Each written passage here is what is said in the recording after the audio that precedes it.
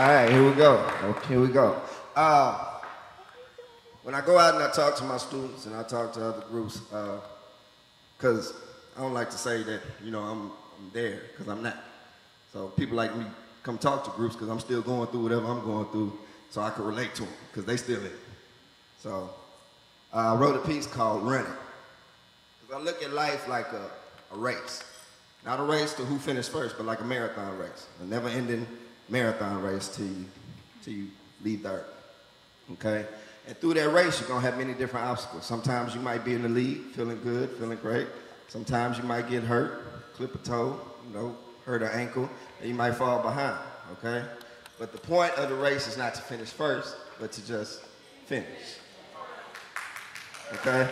So that's what I strive, to not just finish, but to endure, okay? To endure what comes at you, to endure what happens, and to strive further and to see how you can get your stride back and look as good as you were when you were running good. So I wrote this piece for that.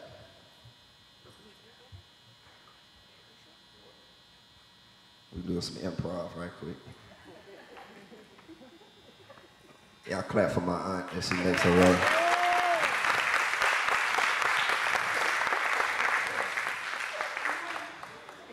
You coming? Keep clapping until she runs.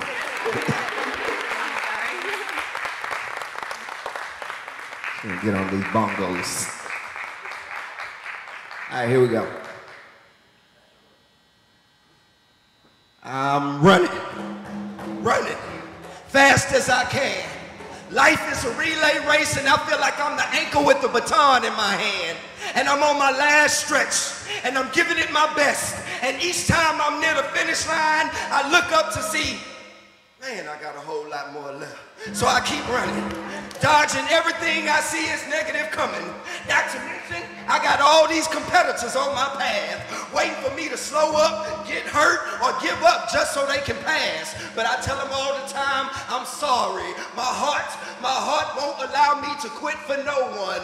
Plus, I'm too intrigued to see what happens at the end of this run.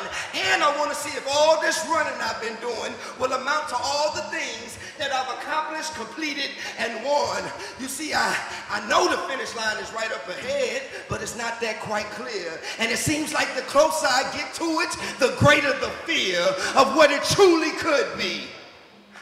So when I wake up, I try to run harder than everybody else because I feel like what's up ahead was made just especially for me.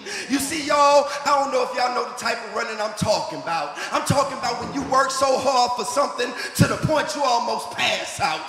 Working hard because you love it and not for the cash out. My mama always told me to set goals for yourself and then dash out and don't stop till it's over. And yeah, y'all, I know sometimes it feels like you got the weight of the world on your shoulders. But once you find your purpose for running, I guarantee you won't mind carrying that boulder. And then you'll see where you're headed and see that your destiny has already been predestined. So that only leaves me with one question.